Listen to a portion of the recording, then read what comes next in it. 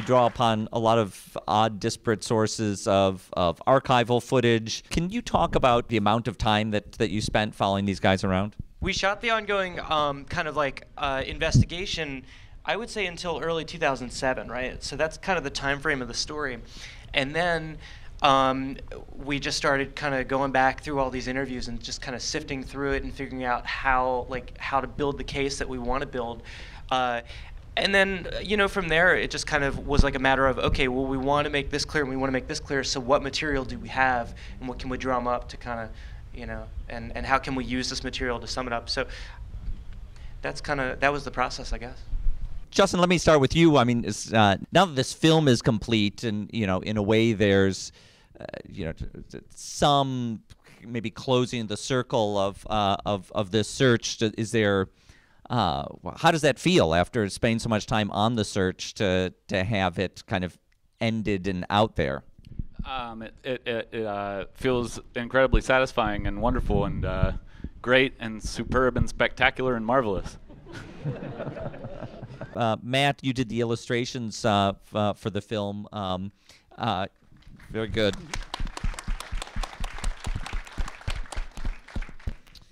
Can you talk about what went into that? What source material you were drawing off of? Jon contacted me sort of right after I had gotten out of graduate school, and I'd never heard of it. And you sent me all of the messages on the tiles, which were very visual.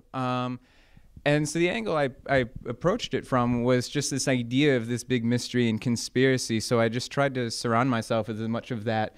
There was imagery like the mafia and Soviets and the government and the media. And I did as much as I could just to draw from that, with knowing so little about this and sort of getting inside those really cryptic messages as best as I could.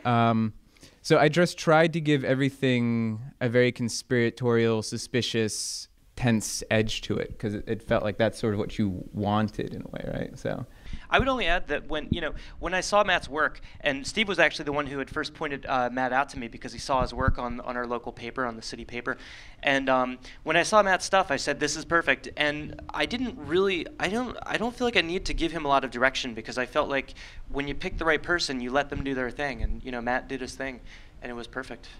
Thank you very much, Jon. No, it was just a pleasure working on the film, and especially seeing it done. Yeah, I didn't know how the movie ended until now. They wouldn't tell me, even in emails. Steve, I want to ask you, as someone who has a great devotion to these tiles, do they continue to hold as much fascination when you come across a new one? It's been a long process, and it's been many years, and honestly, like it's not the same as it was when I was 13 or 14 years old and I saw it on the street, and it's like, wow, what is that, and how did it get there, and what does it mean? Because we've really answered all of those questions. So not in that way. I do have, I guess, a sort of obsessiveness that continues on. So I will look for them everywhere I go. If I'm visiting a new city, I'll check the intersection where they would turn up. And Justin and I went on a car trip last week, I think it was, and Justin was pointing out a tile on the highway as well. So it's still there. Yeah. That one's still there, yeah. On the Packer Ave exit. We can take some questions from the audience right here. The question was, if in the course of the investigation or in the course of thinking about all this stuff with the tiles, if we had noticed any kind of that street art, other types of street art were granted any kind of, what was the word you used? Legitimacy, that the tiles weren't. And I would say that it's really strange, because I always say in the street art world, or whatever you want to call it, there's a big disconnect between the horizontal and vertical worlds. If you're doing street art that is vertical based, if it's on a wall, people look at that one way, and if it's horizontal on the ground, people look at that in a completely other way. That makes perfect sense. The way we orient ourselves in our environment, has a lot to do with how our species evolved with we walk upright. It's pretty strange. And we scan our environment like this from 5 to 6 feet up with our eyes. And so we're kind of designed as a species to notice stuff that's in this horizon line.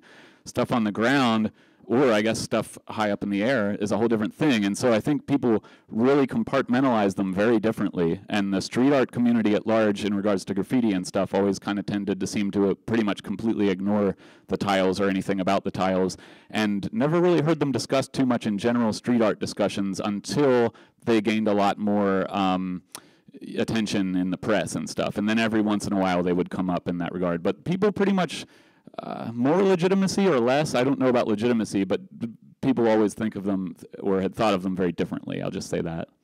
I got a question real quick for the audience. Of all of you, how many of you actually did know of the Toynbee tiles once you saw them on the screen? You said, oh my God, those. Okay, fair number of people. Okay, yeah, the question is how we dealt with the ethics. And you said something kind of interesting, actually, about killing, it's a sin to kill a mockingbird, did you say? It's a tragedy to kill a mockingbird. This is something that we talked a lot about, and that, you know, we kind of had a lot of really late night conversations about what, you know, when we started pursuing the story, it seemed like it was fair game because it was very public art, and you know, this seemed like it was begging to be solved. And as we started getting closer and things started coming into focus, we started saying, you know, maybe we should stop, maybe, you know, maybe we should draw a line somewhere. And eventually we did. And that all plays out in real time as we're solving the mystery. And so then there's this question of, well, what do we do with this now? You know, people have asked us a whole lot, you know, so, I mean, like people seem to be kind of equally on different sides here. They'll say, you guys went too far, and maybe you knocked on the door too many times, or maybe it's hypocritical to say you're leaving this person alone, but then make this movie, right? And then other people say, you guys didn't go far enough. You know, you should have went farther. I could think of other things if you were really dedicated, if you really wanted to get to the bottom of this and you're as obsessed as you say. And so I guess all I could say is that having lived through it and having gone through this and having found out kind of the situation as it was going along, we drew a line where we felt comfortable, where we thought it was okay. And then we decided to just tell the whole story. And I guess let all of you judge, you know, how we did on the ethical question. But yeah, I don't know. It's something that we think about a whole lot. You know, even today we're talking about it. Have you or will you send a DVD of the film to the address where you suspect that Tyler lives? Yes, that's in the works. And, you know, Justin and I have made a couple trips, you know, I think last week, and, you know, in the last couple weeks, we've made a couple trips to South Philly to talk to the neighbors and talk about what's going on. And so far, so good. Justin wrote him another letter explaining about, you know, the movie being finished and, you know, what's happening with all that. So we're trying to proceed as fast as we can. Thank you very much for coming. Thanks especially to Jon Foy and the gang from Resurrect Dead.